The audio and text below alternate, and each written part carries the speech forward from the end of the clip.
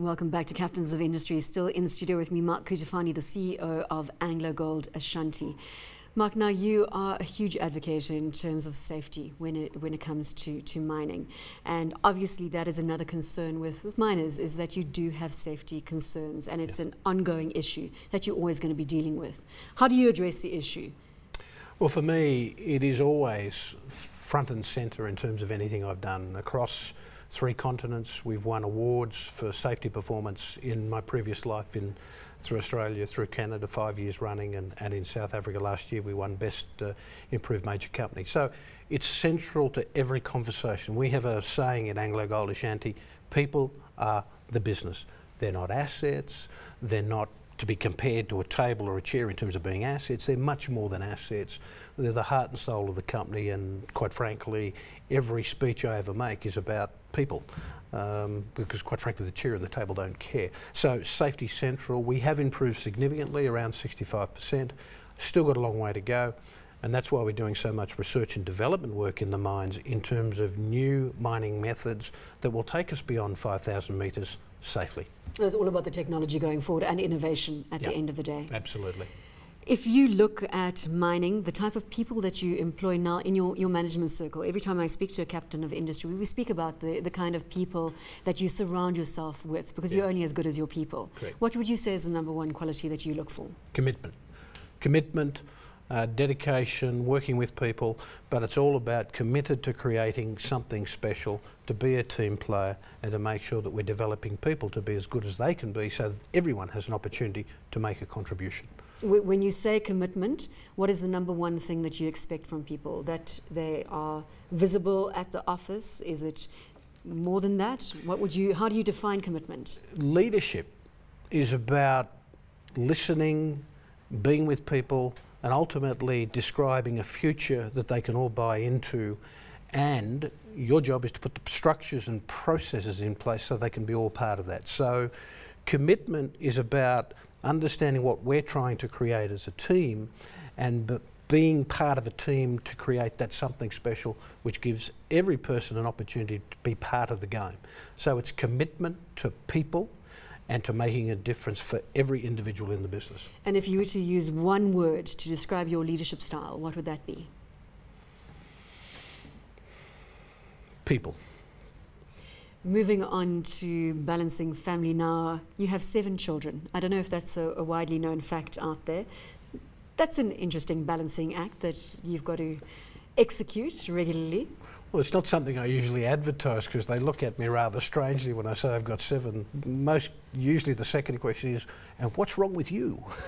Well, so I didn't go that far. I just went, you've got 7 children. How do you balance it? Well, I have 3 children living in Australia, and we have 4 children here in South Africa with us. I travel too much. I don't see enough of them. And so their mother has to do the hard work, and so she's done a wonderful job, and I try and be as supportive as I can. But it's tough in terms of the commitments we have to make, particularly as we do so much travelling on a global basis. How do you cope with that travelling? Because again, having spoken to a number of captains of industry, video conferencing seems to be a big reality, and especially the telepresence video conferencing. Does that not work for a gold miner? It does, but at the same time, because we're going into so many new jurisdictions and because we're implementing so much change, there's nothing like seeing the leader in person, being able to articulate the key issues that we front, and being able to engage people on a personal level. So it's face-to-face interaction that you are after. It's absolutely critical, but there's a balance. You know, I probably travel more than I should. I could do a lot better with videos, but at the end of the day, being there, being present, and being able to react to and respond to people at the time, you know, in real life, there is still no substitute. Can you unpack your relationship with Anglo-American, Cynthia Carroll in particular? Well, really, they're another colleague in the industry. Is there a lot of face-to-face interaction with Cynthia? No, none.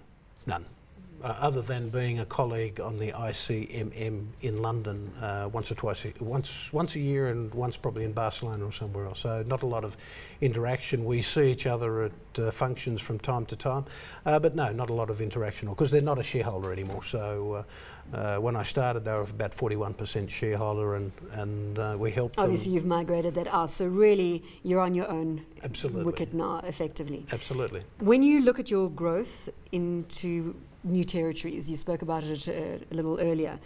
Let's talk about Africa, your aspirations for the African continent. We've been doing a lot of work there, and I'm very excited about the African story. But each country is a unique challenge with not a one-size-fits-all policy. Oh, absolutely. Well, if I said very simply put, in 2008, our earnings, or our EBITDA for the year, that's cash flow basically from operations, was around $1 billion US, or about 8 billion rand. Today, it's more than $3 billion, more than 24 billion rand.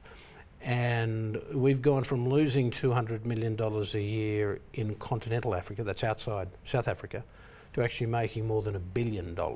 So for us, it's been one of the great success stories in our portfolio, and has been one of the key drivers of our growth and our improvement in operating performance. So very proud of what the guys have done. We're in 11 other countries in Africa, and for us, a great place to be. 40% of the world's natural resources are in Africa. And so for us, if you're in mining... That's your growth story. Absolutely. You've got to be in Africa. But we're also growing in South America, the USA, Australia, starting to look at exploration across Asia. We are a global company. We are the most global of the global golds in our space, and within 5 years we want to be number one. But with your emerging market growth story, then obviously you come back to that uncertainty theme with regulation and policy and government. It weighs on you heavily? But wherever you are, you have that same uncertainty. The only problem with an Australian jurisdiction is that uncertainty's been removed. It is now certain that they're destroying their industry. At least we've got a chance to influence decision makers in countries like South Africa and in other countries. But we certainly got a much better conversation in many other jurisdictions in Africa. Certainly people aren't talking about super taxes. They're actually trying to encourage investment. So we've been a big investor in the DRC. We're looking at investments in Mali still. We're investing in Ghana. We're investing in Tanzania. We're investing in Guinea. We're investing in When Namibia. you say investing, are you talking about infrastructure rollout in tandem with the mining operations Absolutely. as well? We're looking at the whole model in terms of development. So, for example, at Mongaloo, our new development there, 20 to 30%. Excuse my ignorance, but Mongaloo? In the DRC. So it's a new project, a new gold mining project, a new gold mining project in the DRC. 30% of our investment or thereabouts is associated with local infrastructure, roads, communications, energy, is all part of the infrastructure that we're creating. So we've learned a lot of lessons. Some of those lessons we've learned in South Africa, how we can do a better job in the local communities and make sure that we become a development company and not an extractive industry company. We're about development and the future of Africans. I want to pause on energy, obviously, with the situations and the problems that we have faced in South Africa. That's going to be a continuing theme and probably is a key theme when it comes to mining on the African continent and in other emerging markets. Yeah. What is the solution when you are a gold miner and you need extensive electricity?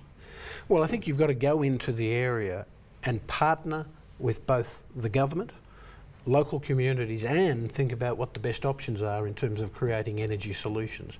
But the one point I would make is, instead of just investing in energy for yourself, I think you've got to invest in energy that supports the development of commercial infrastructure in the region, so that the majority of people can really see the impact, the positive impact that you're making. So for example, in Seguri in Guinea, we actually run the local power station for the government because they didn't have the skills and expertise. We took it over.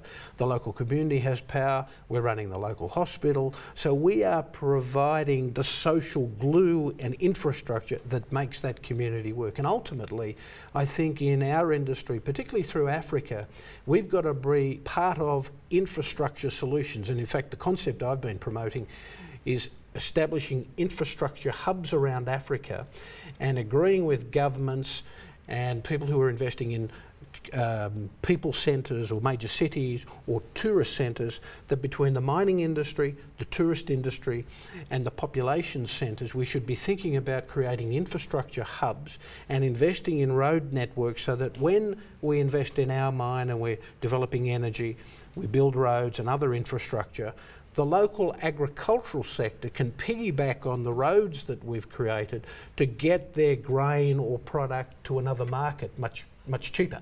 And so we become the catalyst for a whole range of other industry developments to occur in that particular region.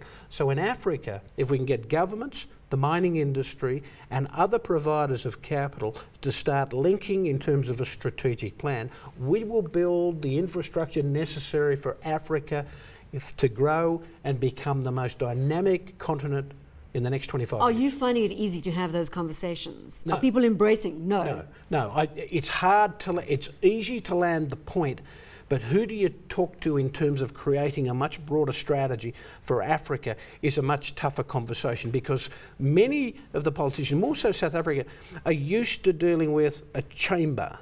Well, it's very difficult for a chamber to articulate a specific vision of one company or another. They have to engage in both the chamber and individual companies who have the willingness and the financial horsepower to put those things in place. So we have to engage in a whole range of players, as we have to engage. Do you try and facilitate those conversations yourself? Absolutely. That's what we're trying to do now, doing more and more of that, both through the chamber, both as individually as a company, with other companies, with other financial providers, with the George Soros who's working in Guinea looking at helping the government renegotiate its mining pacts with its investor companies. We try and do that on a range of fronts, with the president of the DRC, where we're in direct dialogue, in Ghana, in those countries. So we try and facilitate those conversations where we are, with the World Economic Forum, with the United Nations. Wherever we can see people that may be able to influence a conversation, we'll have that conversation. We've spoken about a number of challenges that you face on a regular basis, and you've said you really need to cope with all of those issues because that is the nature of mining. I don't want to ask you something that is out of place, but often we say, well, what keeps you awake at night? If you take all your challenges, is it a little bit of each challenge that keeps you awake, or is there one particular challenge? I could throw a guess at regulation being a key concern.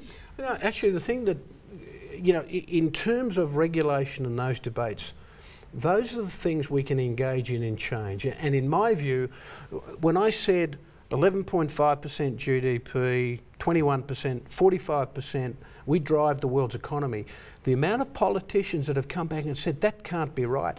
What even shocks them more is when I tell them that mining only takes up 1% of the Earth's surface, it uses less than 1% of the world's water, and it generates less than 3% of the world's climate change gases. And the products are more important in terms of environmental sustainability than any other industry in the world. Most important industrial activity known to man with the smallest environmental footprint. We are absolutely critical. But what we've got to do is sell the story, we've got to engage, and we've got to tell people how we can make a difference, and I think we've got to do a much better job of it. Mark, you speak passionately about the gold mining industry, so it's fair to assume you are here, sir, for a long time to come. I hope so. Thank you very much for your time. Well, we've come to the end of this week's edition of Captains of Industry. Until next time, it's goodbye and thank you for watching.